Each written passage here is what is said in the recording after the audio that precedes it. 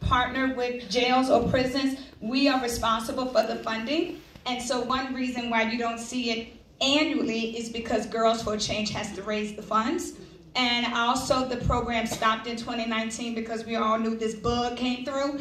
And so it was put on pause, and actually jails and prisons just started to allow community organizations back in. So we have been contacted to expand the program. However, we are responsible for raising the funds. So Natalie and I have started an impact campaign where you can find on Daughter's page, on IG page, and on girlsforachange.org, so that we can continue to do this work with people like Chad, who helps us out, but also so that we can change the policies, especially around visitation practices.